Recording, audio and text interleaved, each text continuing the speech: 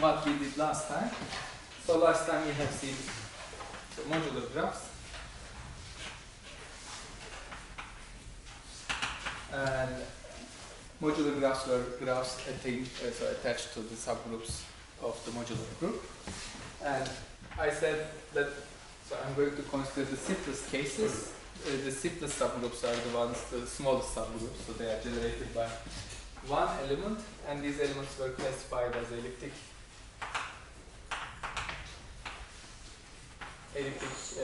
parabolic, and hyperbolic.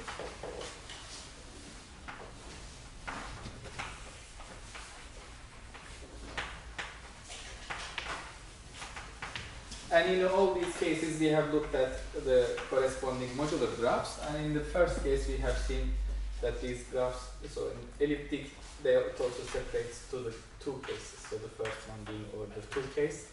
In that case, the graph that we get looks something like this. And it expands in all the directions on the left-hand side, but on the right-hand side it doesn't. And if you want to have, in the order 2 case, the picture is something like this, it expands about 2. In order 3 case, I'm going to cheat a little bit. In order 3 case, you just add a 1 degree 3 vertex here, and it doesn't expand in the left, but on the right. And in parabolic case, there is no component in the inside, but outwards we have some finite number of components.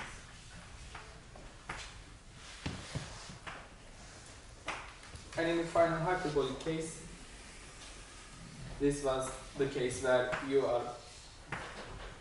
cannot escape to have both inner and outer components in a number of ways. So by this I mean, so they expand infinitely in these directions. Let me just be a little bit sloppy in putting the vertices. I think it's more. So this is what we have seen. And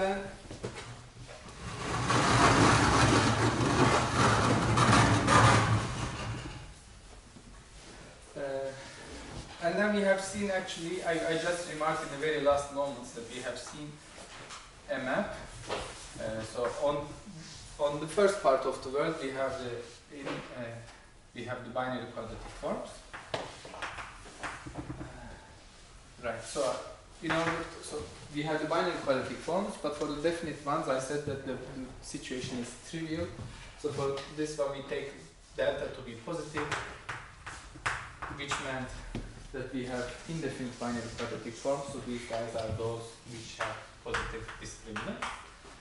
And on the other side, we have hyperbolic subgroups.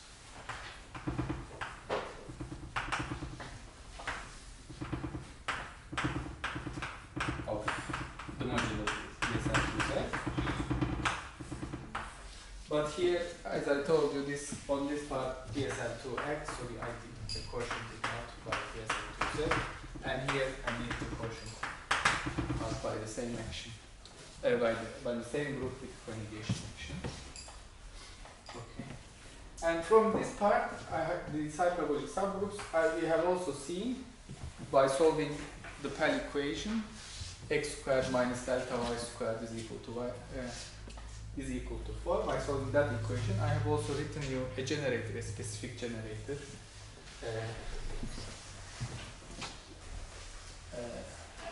Of this element, but I'll come back to that later. So now I'm going to look at this part only. So this guy, I have also given you in terms of hyperbolic chunks. Okay, so here I'm going to put right now the hyperbolic chunks because it's a group generated by one element. The automorphism group were always cyclic. We have written the generator. So it's a subgroup of DSL2Z generated by one hyperbolic element. And such a hyperbolic element is given by such a modular graph. So here I have hyperbolic chunks. Okay. And so now this the composition here also has an inverse. So the inverse of the so the inverse of the above map is given by. So if you give me a hyperbolic subgroup, that means I can find its generator. So you have an element PQRX. How to get a binary quadratic form? So from here to this place. So how to get a binary quadratic form? If you want to cook up a binary quadratic form, then you need to look at the fixed point equation of this binary quadratic form. That means you solve u px plus q over rx plus s is equal to x.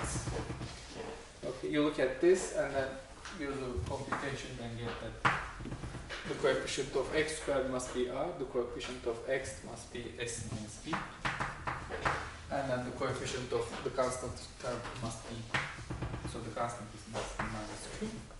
But in many cases they have common divisor. So I divide by that 1 over delta, and delta is the common divisor. So the greatest, of course, greatest common divisor of r, s minus p, and minus q. Okay, so let's see this in a, for instance, we looked at the example. So we looked at the matrix 3 minus 4 minus 14 and 19. If you look at this guy, it's a hyperbolic matrix. So if you want to cook, then you write here minus 14. This is minus 16, and then minus 2 is 4. The common divisor of all these guys is 2, so you divide by 2. So that's what you get, minus 7, 8. This is what you get as your form.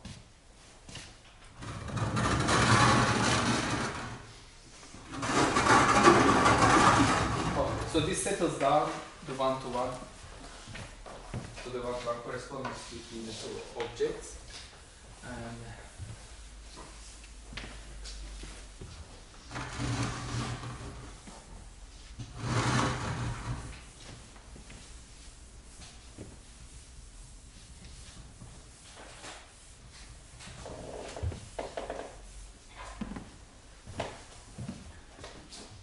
so one thing that I'm going to do today is now first ask the following question. So it's a very classical question that has been around for many years. So the question one, or the question is, so given an integer, and so does there exist xy again z squared? So we are always over integers, so when I say a solution, the solution should be also over integers. So the question is, does there exist xy in z such that, so this equation ax squared plus bxy plus cz squared is equal to n has a solution.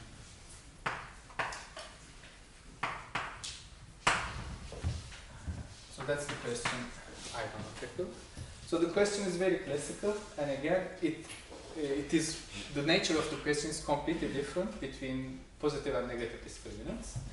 If the discriminant is negative, that means if delta is less than 0, then if you have a solution, then it's already finite, meaning because so if you have a definite form with, say, positive first component, like x squared plus y squared, and if you want to solve the equation x squared plus y squared is equal to 200 something, then x squared and y squared can be at most, so they have an upper bound, right? So x and y cannot be both bigger than root 200. So which means that if you have a solution, then x is bounded, y is bounded, so they are allowed to have only finite values. So that means if solution exists, then there is always finite value. If exists, may not. But here, in the case of indefinite binary quadratic forms, the solution, so the question is not trivial. If there is one, So his effect is if there is 1, then there is infinity many. Okay, so let me write this. So if delta is less than 0, then if there exists 1, then may exist. If delta is less than 0, then if and at most finite many.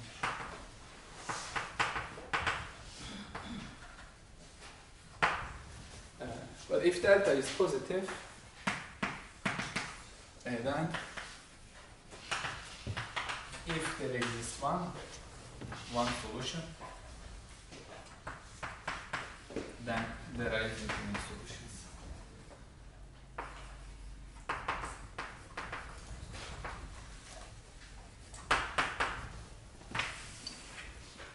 Why? Do you see why? Is this the case? So let's start with this our form. So let's try to solve this equation. And whose answer, so which has a solution? So let's write minus 7x squared plus 8xy plus 2y squared is equal to. So let's start with let's put instead of x and y 1 1 so that we know. So it's minus 7 plus 8 plus 2, that's 3. Okay. So suppose we are given this, okay, and we are looking for x and y, and we already know that 1 1 is a solution. Okay, how to produce the other infinity many solutions? We must act by this matrix, not solution. Right, the automorphism, right? So you act on f by the automorphism, right? So we know that 1 1. So example, 1 1 is a solution. So x y is equal to 1 1 is the solution. Right? So that acts to 1 1 by the matrix. So this 3 minus 14 minus 4 19 act on this matrix, and then you get minus 1, and then you get minus 1 and what? Minus 5. Right? Plus 5, yes. And hopefully this would give a solution. Right. Okay, let's plug in. So minus 7 plus 40. Okay. This didn't give. Maybe I should do it the other way around. Act on the other side. This is left right problem that I am confused. Always. Minus 1 1. Sorry, 1 1.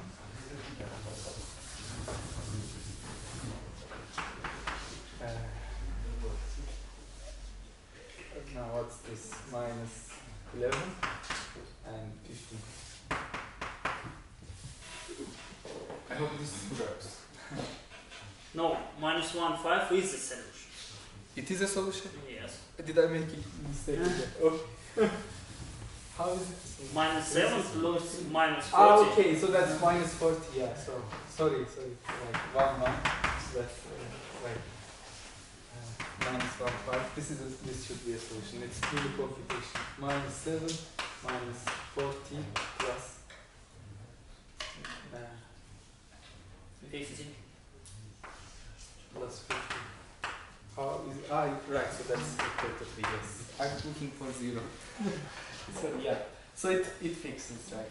So why? Because this generates. This is an element in the automorphism.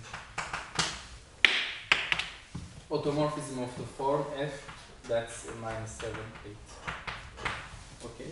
And this element is a hyperbolic element, right? So I can take the powers of it, which gives me the infinity many solutions. Okay. So the question is, how are you going to find one? Right, so this is the problem. F is this one. So it's minus 7 8 2. It's this form, minus 7x squared plus 8xy.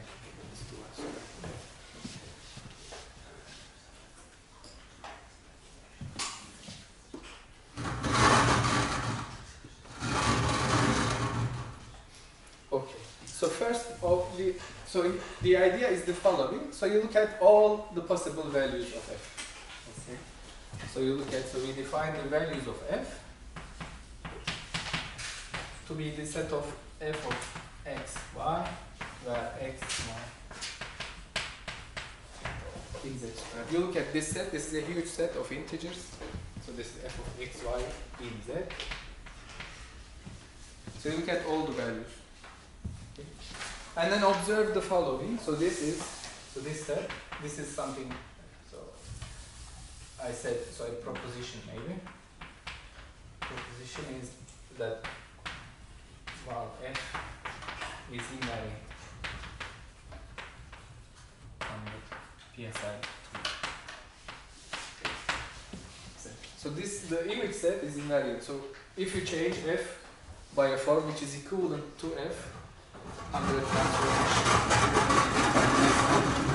then the values will not vary.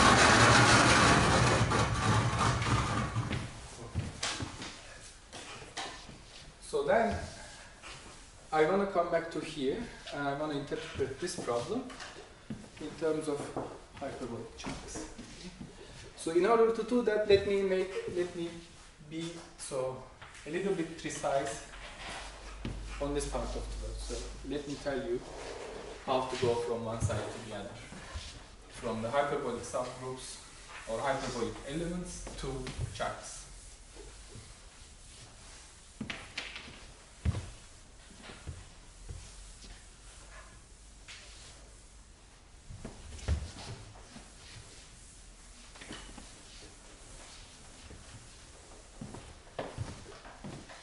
Here's the way. So from chunks to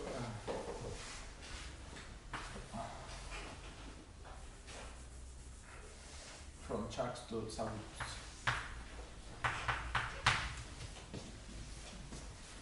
Okay, so here's what I'm going to do. I'm going to pick a particular example.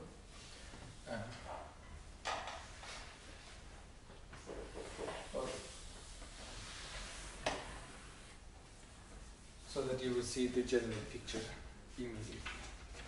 So let me look at this.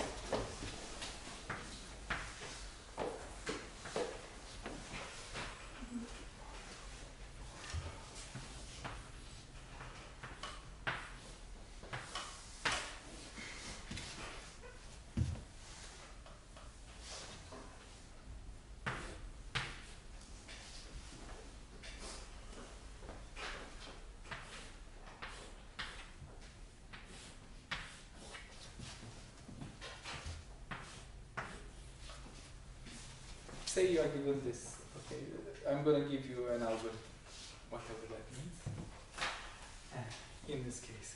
So you are given this graph, how are you going to find a binary quadratic form or a hyperbolic element? Here's the way to do, so there are degree 2 vertices in the middle that we should not forget. Okay. You pick yourself a base edge, 1. Arbitrary. So for my purposes, I'm going to pick this one. Okay. And then I'm going to rotate counterclockwise along the unique cycle of the graph. This cycle that we usually call spine. When I see a degree 3 vertex, then I need to choose between left and right, because this is a ribbon graph. I know left and I know right. Okay. And when I see a black vertex, then I need not to choose anything, right? So now I'm going to walk in this direction. Okay. So first thing I'm going to see is a white vertex. So someone who is walking here, did he turn left or right? Right. He turns right, right? So L is for left, so L squared is for right. So that's what I do. I write L squared. And then I'm at this vertex. So when I see a black vertex, then I put an S. Okay.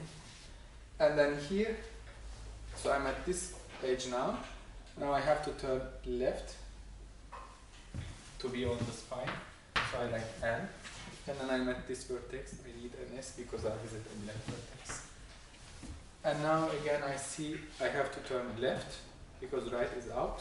So I turn left. And then a black vertex. I turn left and a black vertex. And here I have to turn right. Because left, if I turn left, then I go out. So I have to turn right. I turn right, so I'm here. Now I need to turn left. LS, and then here again LS, right? So because I have to turn left here too, so LS, NS, that's LS squared, let me write.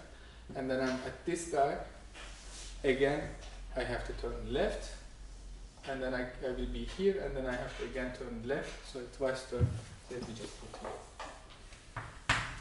F4, 4 times, and then I'm back. So now you multiply this matrix, and what you are going to see is this is equal to 3 minus 4 minus 14, 90.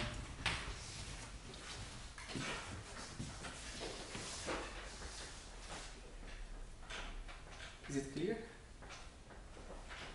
Okay. Yes? The first choice is arbitrary, or The first choice of age is arbitrary, but the word that you are going to write is a cyclic is going to be a cyclic permutation of this one. Because if so you just rotate. Okay, so once you have the matrix, then you can get back to here. And if you are given a matrix now, any matrix P, Q, R, S, then you decompose it in terms of these guys, L and S, the matrices, and then you write out the corresponding chart in order to be, be compatible with this structure of the span. So this is how you get it. Questions? What is that is called a spy? Is this unique cycle of the hyperbolic chart? That's what I'm calling a spy. Okay. So this is how you get it. So now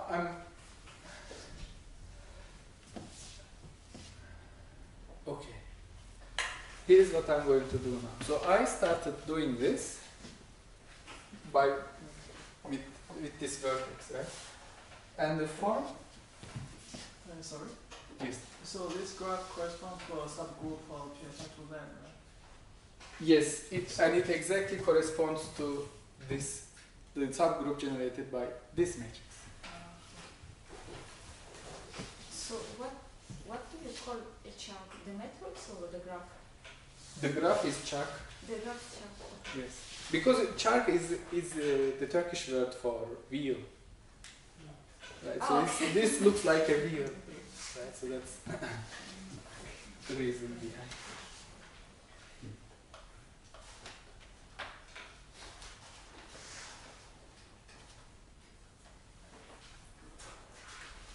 Okay. By the way, as I always do, I made a mistake again.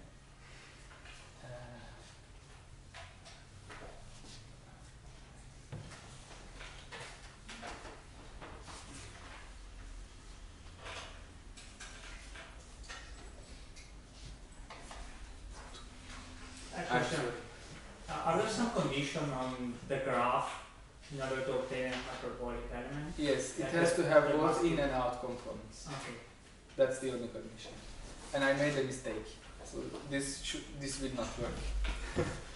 This is not going to work. So let me correct this. It should work for this edge. For this one. Not for this one. Not for this one, not for this one, I'm sorry. So if you write the word looking at this, that means only that I need to put all this stuff, so S to the 4 in front. So S and to the 4 and then S here. Okay, sorry. Now this should be correct. And now, again, I said that this guy corresponds to this matrix, and this matrix is the automorphism, it generates the automorphism group of the form -7, 8, and 2. Okay. So since there is a one-to-one correspondence, I'm going to label this edge with this one. with this form, binary quadratic form. Okay, and then the next edge, this one here. This is I paid the price of multiplying by s when I pass to here, right? So that's what I do when I label this edge by a quadratic form. I'm going to label this next edge by s times, by acting on this by s, and this, remember we computed it as 2 minus 8 minus 7. And then in order to go to this edge, I have to act on this binary quadratic form. I turn the left here, so I need to act on this binary quadratic form by n, and that would give a minus 13, 4, and 2. And then to pass to here, I need to multiply, act on this guy by s, and that would give me 2 minus 4 minus 13. And then again by L. So this would give me minus 15, 0, 2. And this gives me minus 2, 0. 2, 0, minus 15.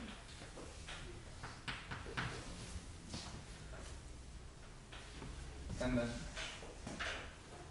so here, so this edge will receive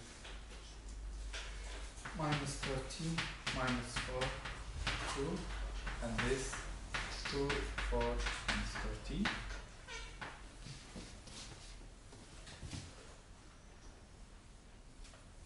This is, okay, minus 7, minus 8, 2.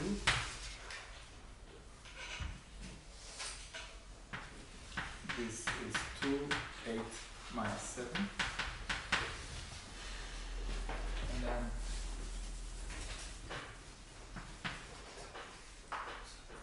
minus 7, 6, 3 here.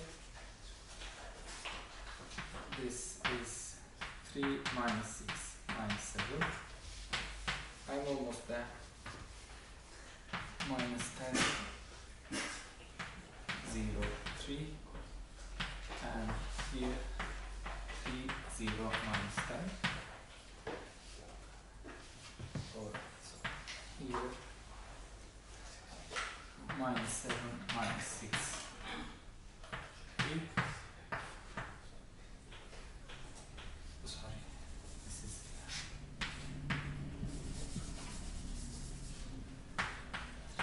0, minus 10. This is minus 7, minus 6, 3. And this guy is 3, 6, minus 7.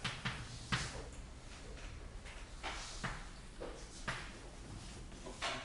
So now I labeled all the edges of the spine, and in fact all the edges of the graph by binary quadratic forms.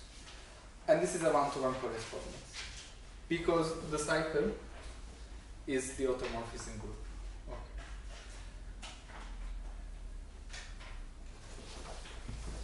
So anyway, I want to stop right now a little bit and make some observations just by looking at the numbers here appearing. So what do you see? What is a common property of the edges here on the spine? It's now time to do a little bit mathematics and draw conclusions.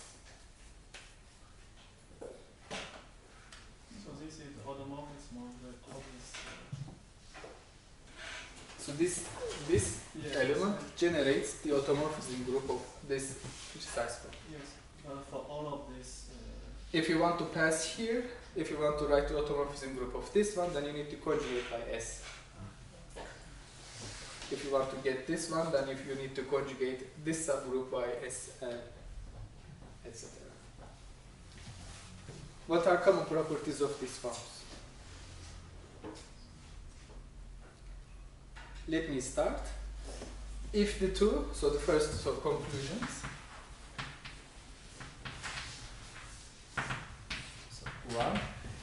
So you see the action of S is only on B C and A are only change, so they change places only, right? So that means that this pair of edges, so if you have a pair of edges that share a vertex of degree 2, then their B terms in absolute value are equal, right? And the B term I can find by solving the equation, delta, because I know the delta here, because I know the form. Delta is equal to B squared minus 4AC, right? So in order to decide what these two forms are, I need only to know delta and A and C. Okay, so the absolute B's are always equal. One is with plus, the other one is with minus. Okay, that's first. So if two vertices, so if two forms, or if two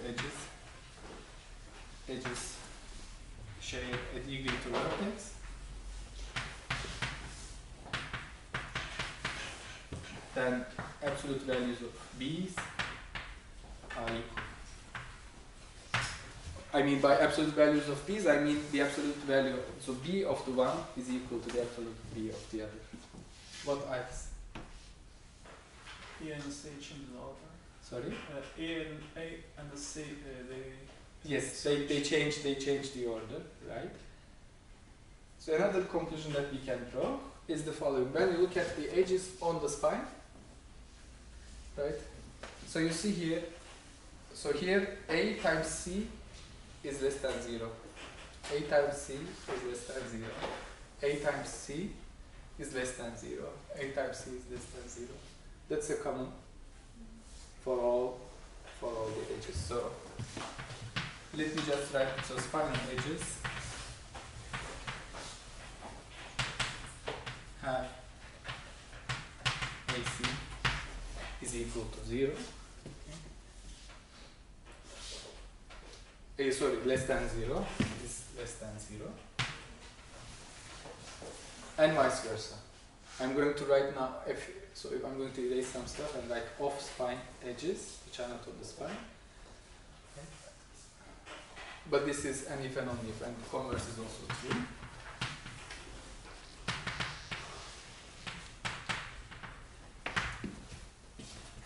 I mean, if A and C is A times C is less than 0, then this binary quadratic form should correspond to an edge on the spine.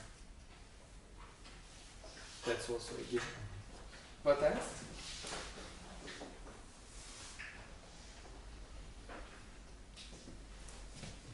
Yes. The number of spokes of the wheel related to the trace of the matrix? Yes.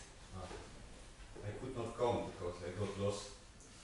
I was listening to you and tried to count, but it looks right here in this example. Yeah, it works. You can compute. You can compute the trace and the discriminant by just looking at this one. It's not so easy, but it's possible. So it's like this graph here, that what we call chart, is like the identity. Okay, it has every information that you might need concerning the binary quadratic form. So we should be able to use this in order to solve the problem that I'm started with. That is, which integers are represented. And for this, here is what I'm going to do. Now let me just write. Let me just look at here. So here, so let's now start with this. So here these are two forms. Their absolute B's are equal. So that there's 1, 2 here and 1 minus 13 here, which determines everything about this edge, this pair of edges, right? What I'm going to do is the following. So I'm going to write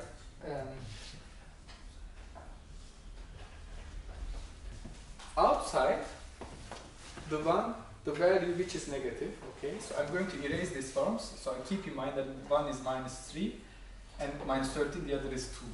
Okay. So now this is a face of the graph. Okay. And I'm going to write outside the integer 2. Okay.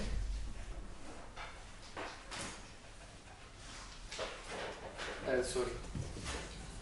The integer minus 13. Okay. And inside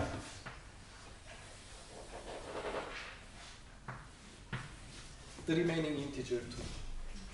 Okay. And now observe the following. So this was this was, you know, 2 minus 13, 0, and the other one was minus 13, 0, 2. Okay. So here you see, we see a 2 here and a 2 here. Okay. So the forms corresponding to these two edges, they have, they share a vertex, so an edge with the face labeled 2. Okay. So now I erase this guy and write the outer face minus 50.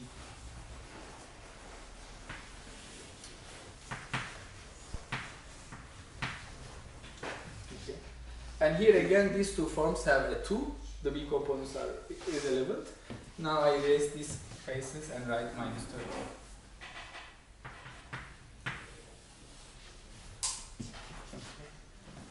And here again, so there should be a 2 here, sorry, minus 7 here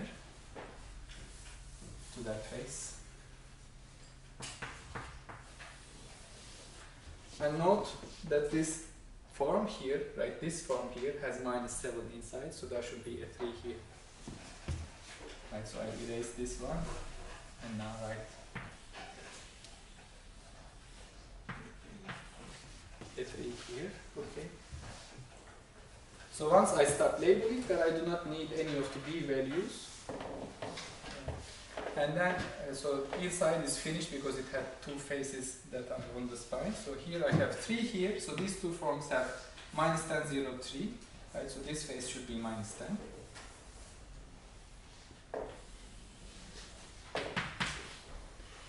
And these guys have 3, minus 6, 7. So this face should be labeled minus 7.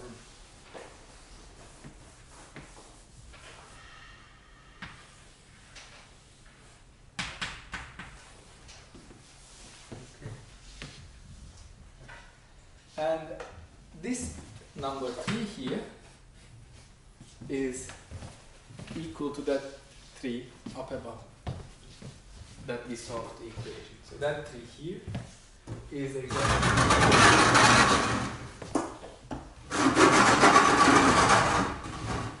is this 3 over. What does this mean? This means that so here's the theorem. Let me write it over here.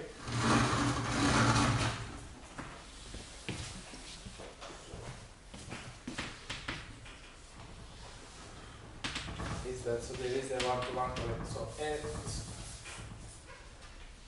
the equation ax squared plus bxy plus cy squared is equal to n has a solution.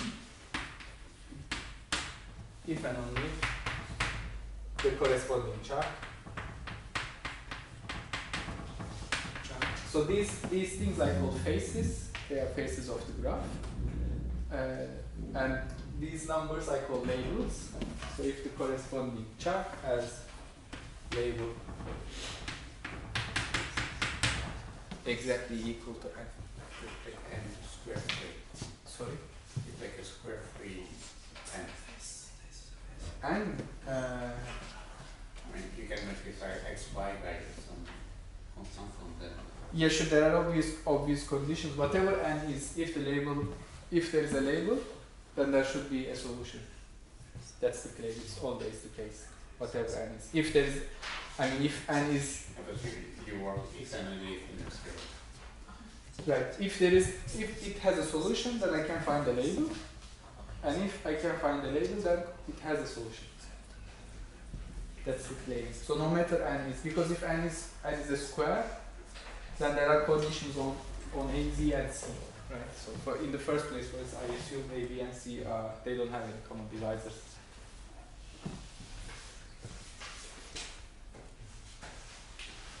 How much time do I have? How much do you like? I don't know. 5 minutes. Sorry? 5. 5 minutes. Okay.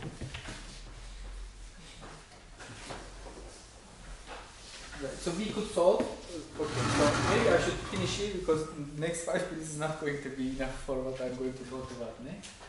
But so let me just point out again that if you want to solve this equation, then you go back to the chart and label the faces and look at the corresponding I'm just going to show one thing. Gabi, could you please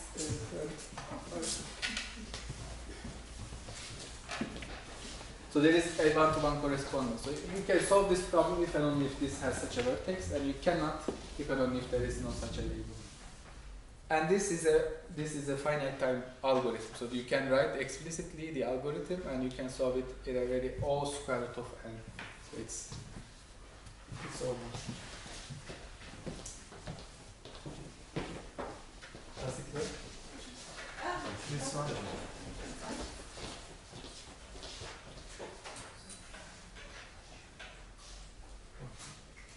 So now I'm going. So this is the part of advertisements part. So this is a project that we run.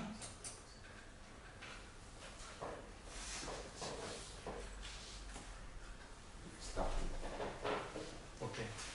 So this is what I'm going to show is a project that we run. Hopefully soon there will be.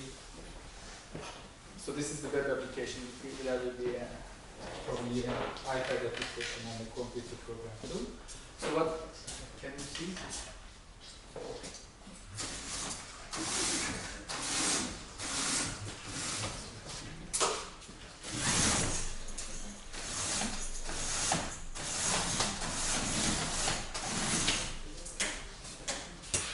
Is it better?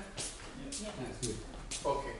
So this is some kind of a, so now it's in the infancy, now it's now trying to walk.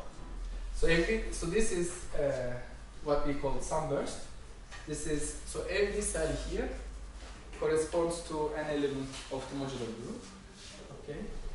And so this has various relations. The modular group has various relations that Mohammed is going to talk about. The continued fractions, some of them he already mentioned, continued fractions and its actions on the other stuff.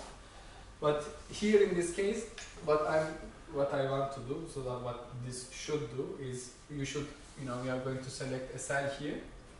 So that cell corresponds to an element of the modular group. Okay. So this is not something dual to the bipartite fairy tree that I already drawn you. When you click on here, then it should give you the identity. It should give you the corresponding binary quadratic form. It should draw its chart together with labels. And then it should give you, so this topic has relations also to, so this problem is interesting because of very classical problem starting with Fermat's last theorem. So you want to solve so these binary quadratic forms in the number theory world, they correspond to ideal classes in number fields for those who know.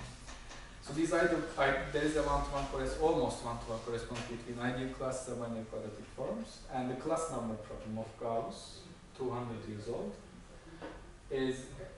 asks which one of these ideal classes, so whether you can factorize uniquely a given number in a number field or not, some number field. So these binary quadratic forms represent ideal classes here. So if you can find the multiplication in terms of these ideal classes, if you can find the number of ideal classes, then you are going to solve the Gauss problem.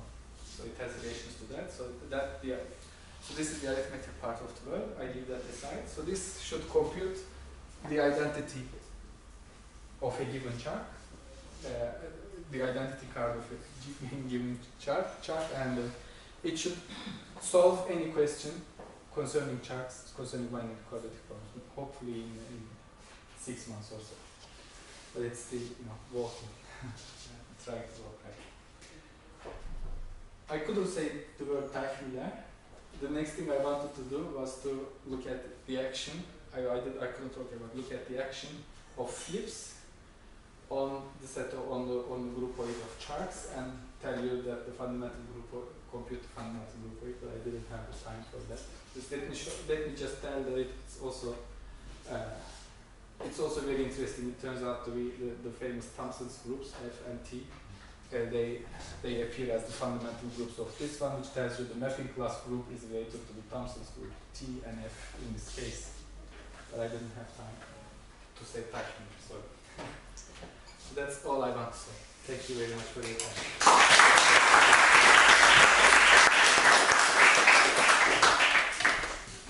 Questions? Yes. flip the X on the charts? We pick a triangle here. So these are due to triangles. So let's do it outside. If you pick it. So this is some. So these are two vertices. You pick a pair of triangles. Okay, and you erase this. Right, you erase this completely, and then go this diagonal, and then the rest is the same.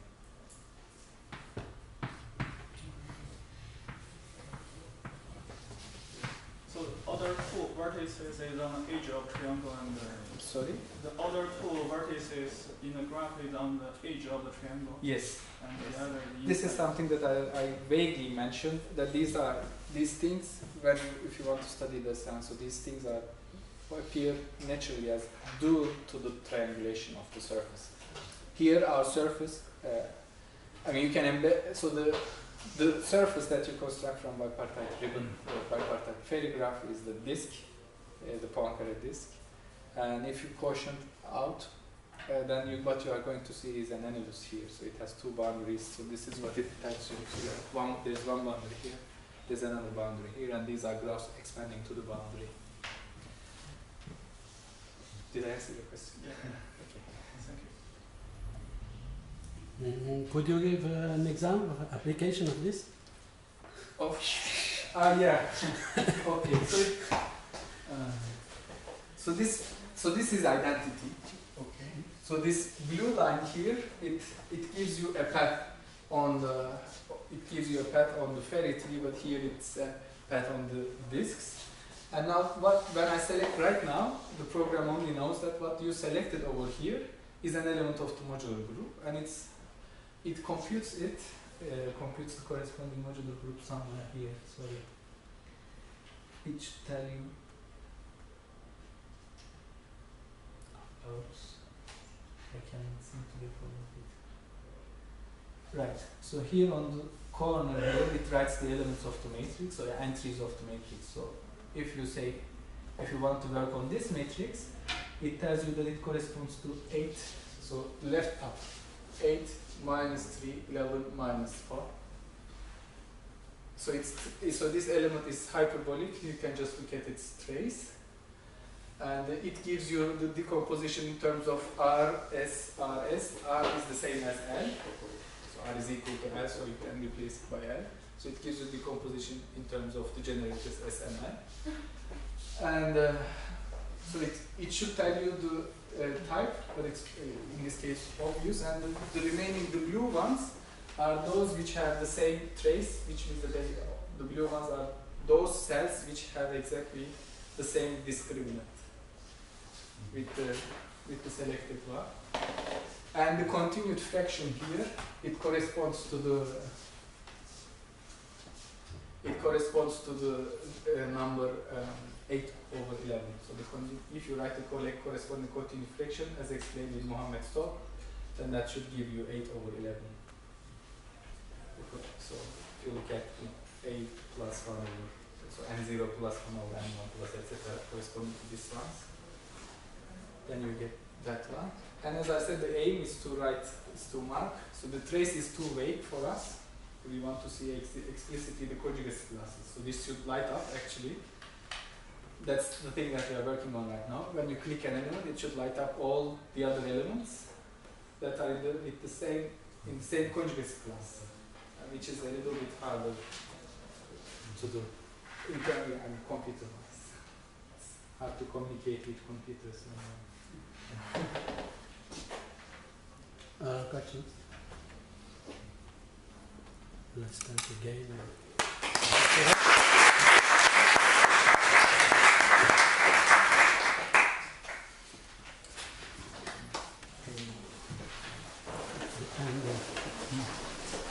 Moving like this.